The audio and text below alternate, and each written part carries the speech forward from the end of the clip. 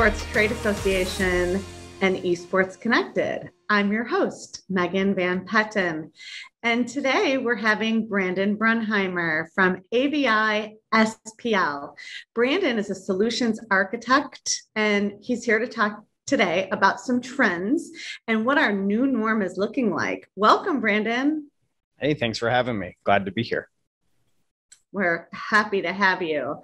So how are things going over there at AVI-SPL for you? They're going great. Actually, as things start to develop and grow within the new norm, we'll call it, technology is definitely diversifying on how we use it. And it's pretty much where I work. So it's been a lot of fun to watch that develop. Oh, for sure. So can you tell me a little bit about some of the trends that y'all are doing over there? Yeah, for sure. So I work in specifically more so advanced visualization.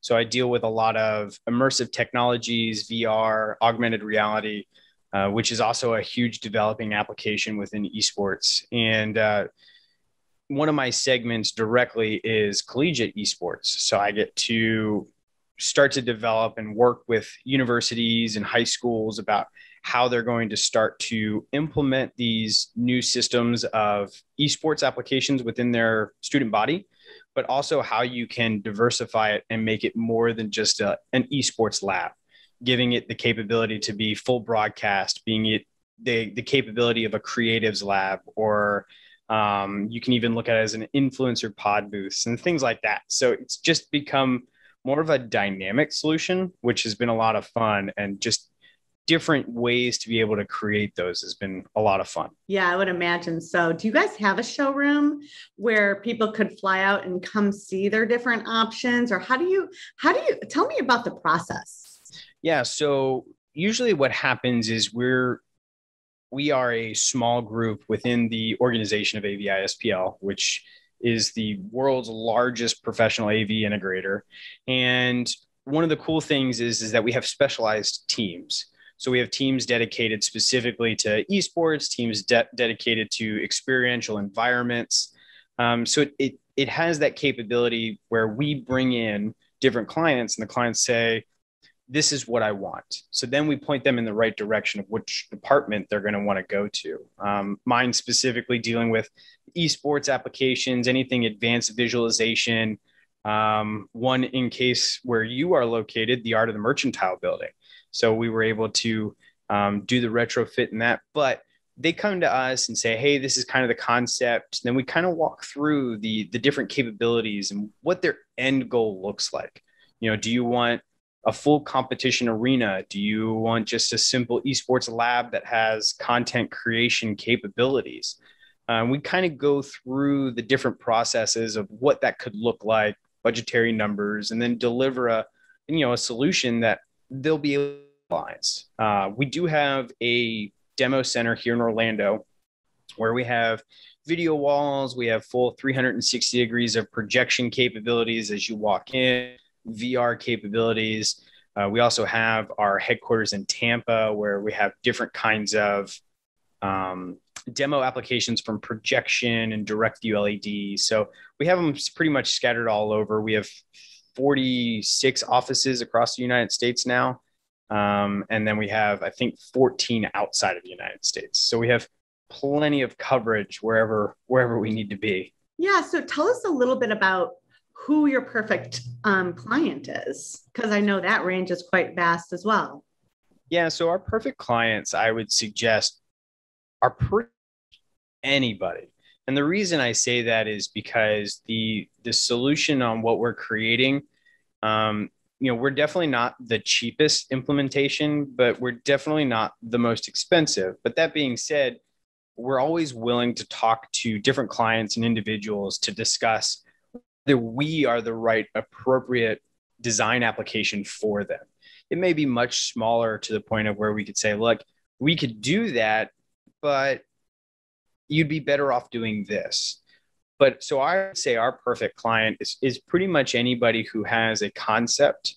And if they come to us, we'll either steer them in the right direction or we'll be able to work with them hand and foot all the way through their entire, from conception all the way through implementation.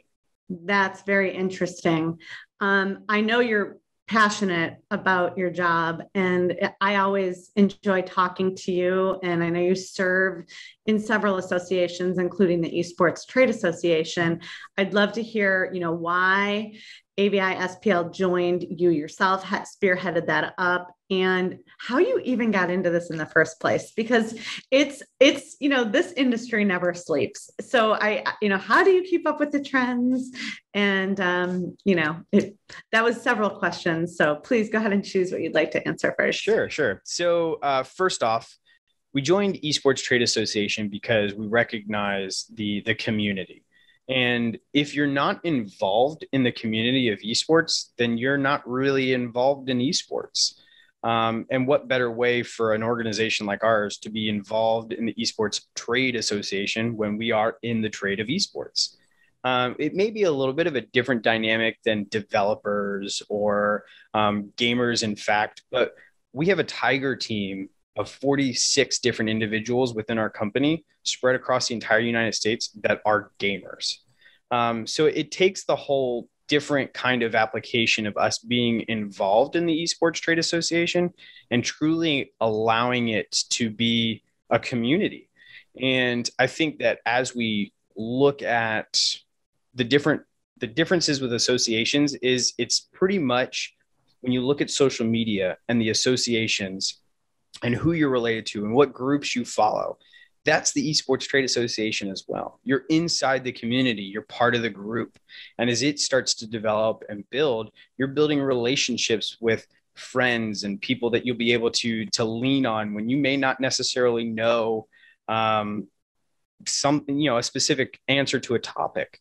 There's plenty of people here that have the knowledge that I may not have, or vice versa, that I can lean on and go to them and say, hey, I'm really having a hard time with this. Can you help me with this different application or this different kind of microphone setup or whatever it is? It's that camaraderie that allows us in the Esports Trade Association to feel free about not always worried about getting a sales pitch. Like that's not what the purpose of this is. It's that community. Right. I totally get that. I remember one of our last meetings that we had, you showed up as your avatar, and that was really fun. So, I mean, I know that you really enjoy what you do and you stay ahead of the trends, or, you do your best to try, Sure. as we all do. So what's your secret to success there? How do you stay, with what's hot, what's coming, and Really consult?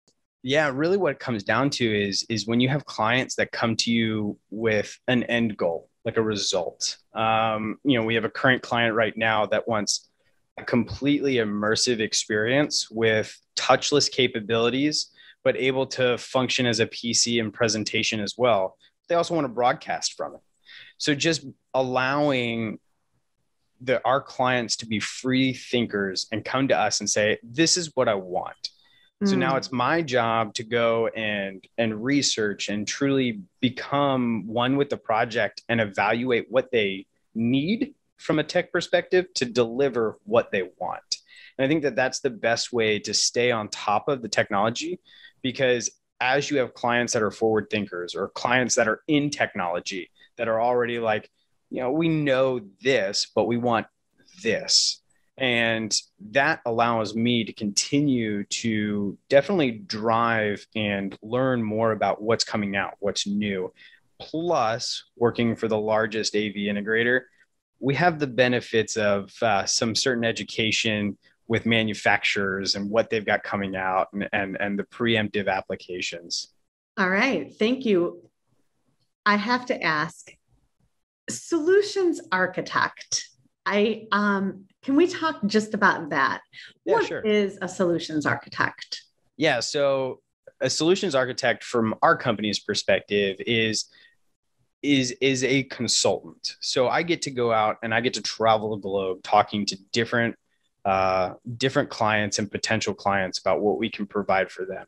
They tell me what they're looking for or what's broken in their system, and then how can we upgrade it and make it better. So giving the full capabilities to be able to turn around and give a solution to them, that's essentially what I'm doing. So I'm turning around, delivering a consultant decisions of solutions, and being able to deliver an end result of what they want and what they expect. And forgive me for not knowing, is this a degree? I mean, I know architects are, some of the hardest working, most underpaid people in the real estate industry. There's the architect, who they go to school for like 5 years, and people like, oh my God, an architect drawing is like $1,500, but the house is $5 million. Right. Yeah. So no, there's actually no degree specific to a solution. I do not have a specific degree to solutions architect. Mine is a much different circumstance. But I went to the School of Hard Knocks. I was actually working on a cattle ranch in Florida, and I was doing one-offs for show production for a while, and I got asked to go on tour.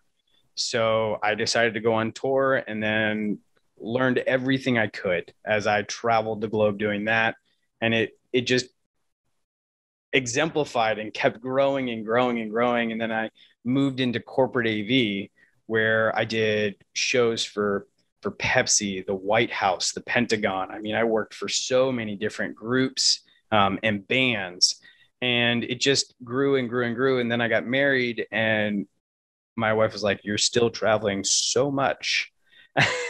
So that changed when I moved to integration and was able to truly start to design the systems that I had been setting up and tearing down for years, and just knew all the intricacies and knew what was going to break, and the expectation of troubleshooting because you didn't have the latest and greatest and newest gear, which has kind of driven me to be more on top of the newest, latest, and greatest, because I've always been intrigued with that. And some would say it's just a way for me to get off the ranch and kind of move on in life. But it truly has been quite an adventure being able to drive and deliver results for clients that are just excited to see what they've thought up and been able to deliver. And now here it is in front of them.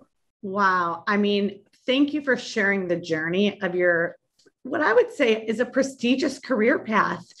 And I've been in events for 20 years, and, it went from the AV guys working out of a closet to being, front and center and respectable. And, I just love these success stories.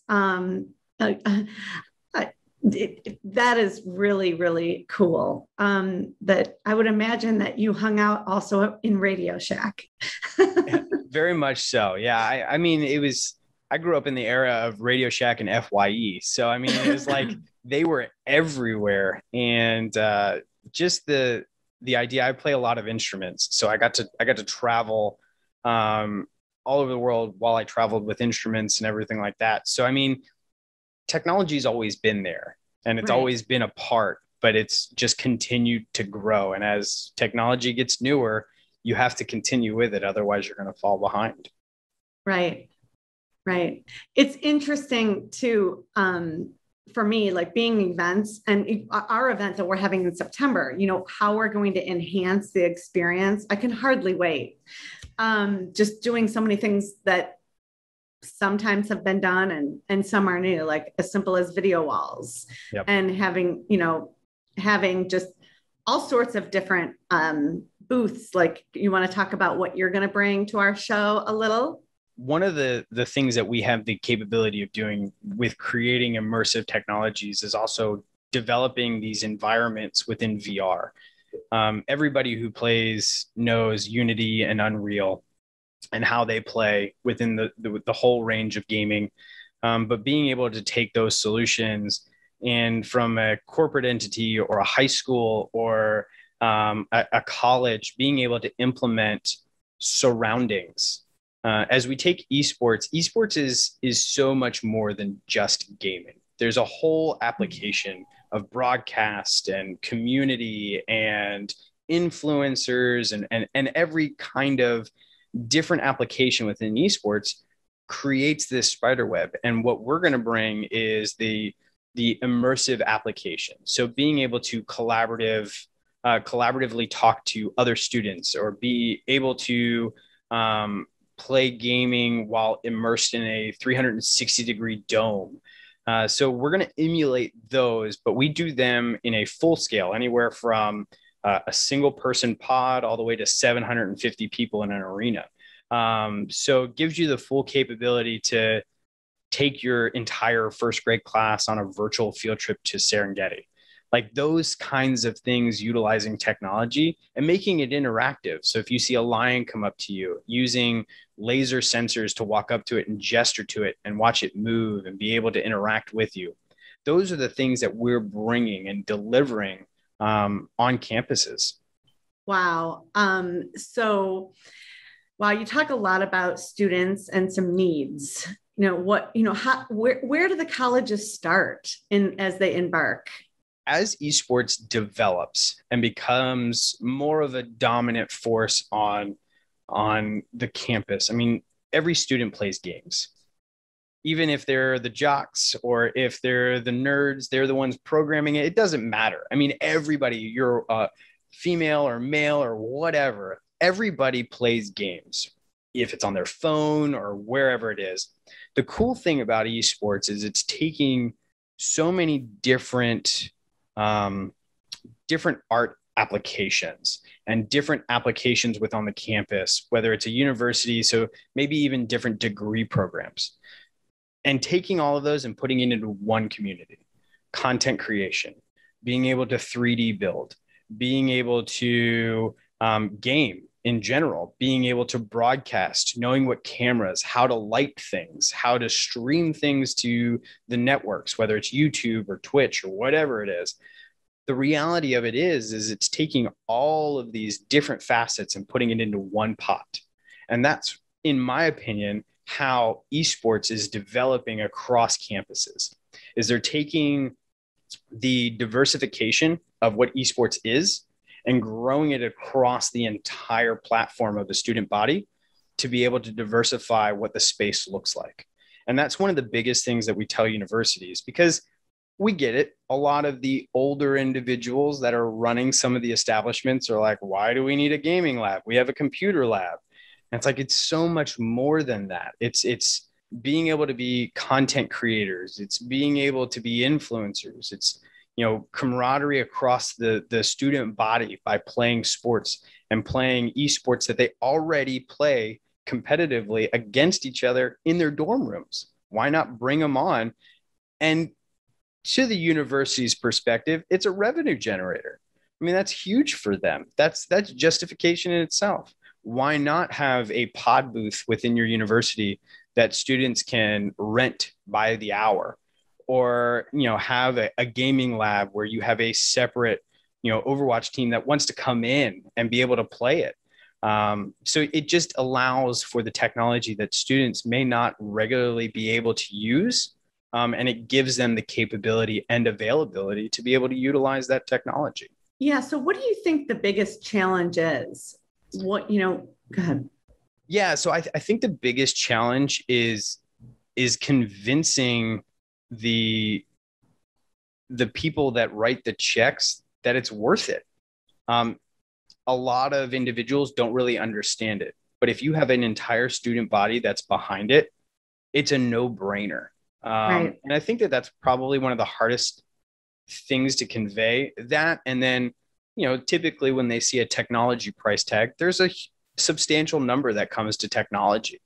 And it's not because we are, as integrators, trying to make so much money. It's we as integrators are trying to deliver a customized product that sometimes takes customized equipment. And that being said, it customized solutions always cost more. And I think that that's a very difficult part to convey to like high schools. In colleges, there's a little bit more funding, but people need to also recognize that there's STEM money out there for these things. There's capabilities for investments to come in through government grants, because you can utilize these labs as engineering labs or arts labs on top of what they're already being used for. These are some of the most powerful computers you can buy. they could do almost anything you want them to. So I think relaying that to the end users that may not necessarily understand is probably one of the hardest tasks. And that's understandable.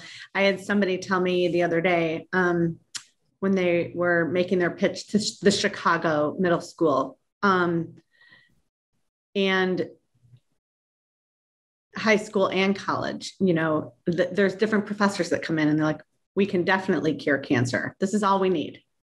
And then the other professor's like, I just need some gaming equipment. So it's a little tough to get.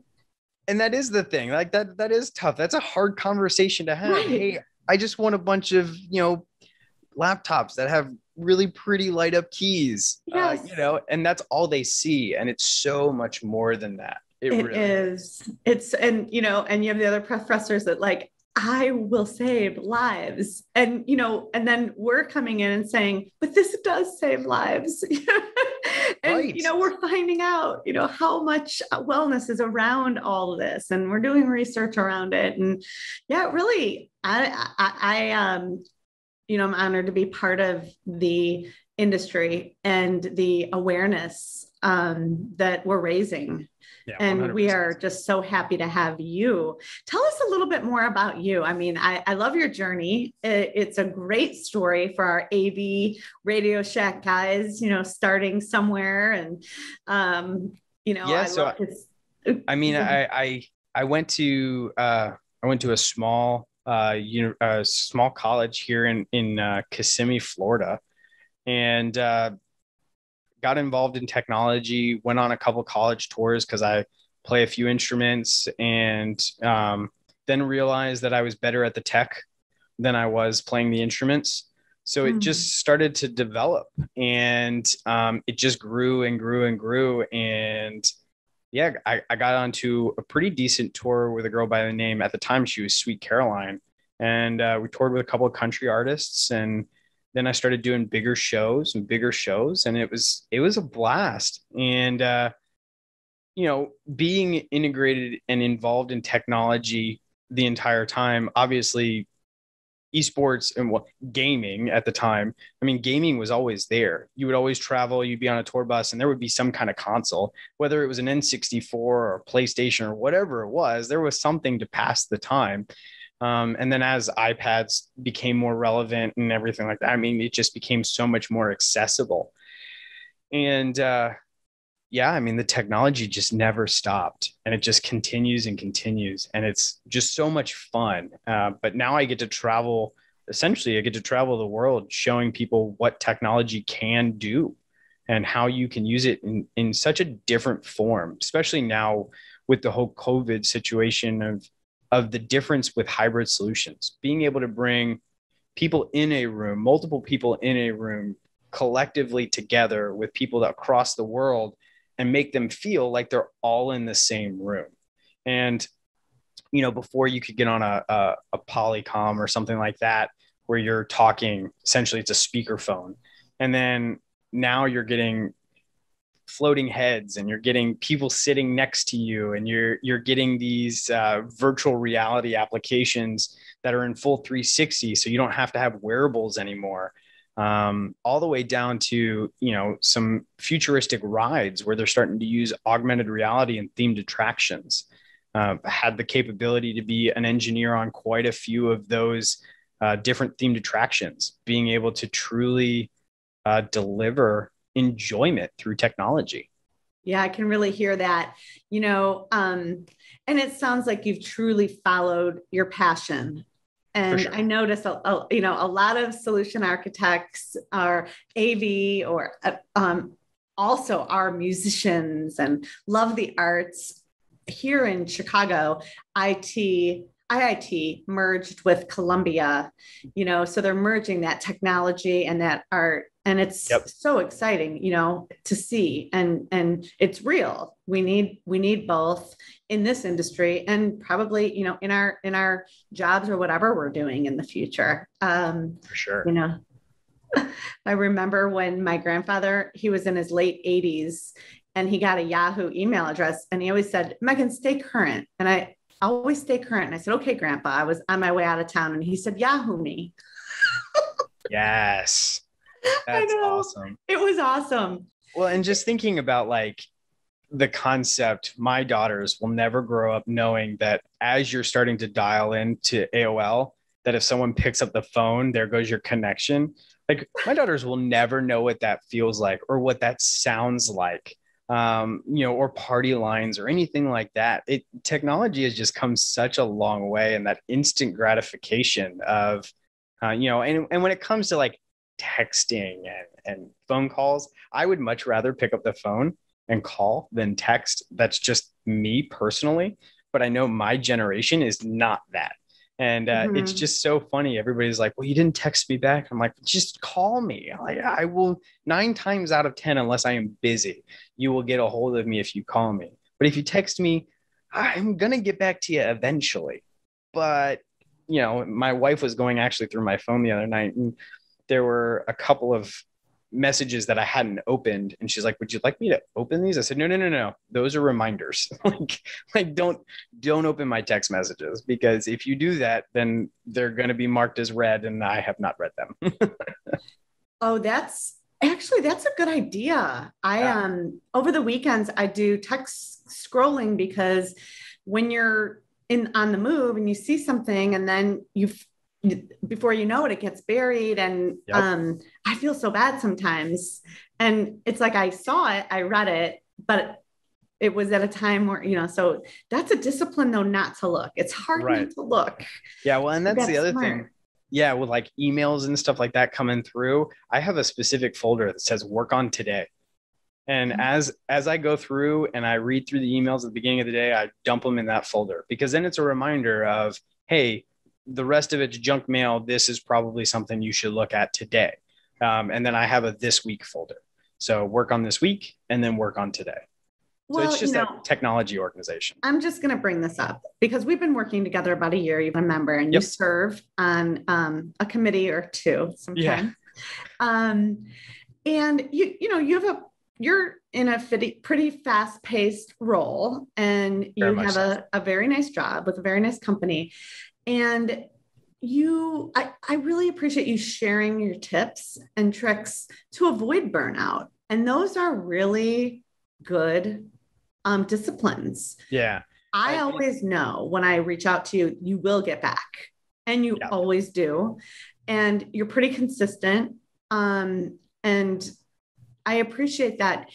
So I do also know that you're very athletic, and you've done a lot in your training. So is that part of your discipline to stay well? It has to be. That's another drive with like technology. So I tinker with everything. So cycling has always been a huge part of my life. I actually, up until 2020, I was a competitive triathlete and a competitive gravel cyclist.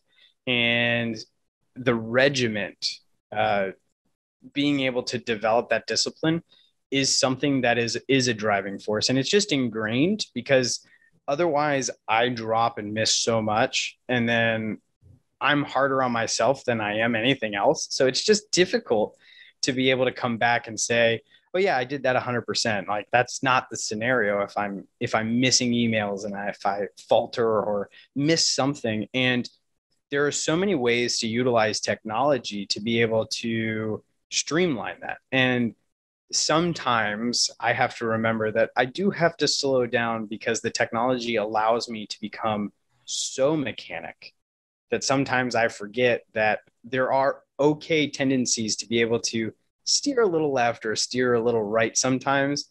And the fast-paced application sometimes gets ahead of me, and I forget those things. But being able to definitely regiment where I organize things and how I track things allows me to essentially deliver a better product for my clients.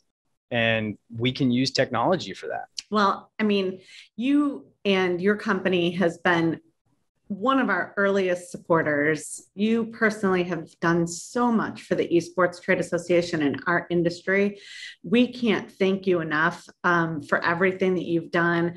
I'd love to hear some parting wisdom if you would be so generous to share, because anybody, in my opinion, that's looking to do something conceptual and new or out of the box. Like the other day, I was speaking to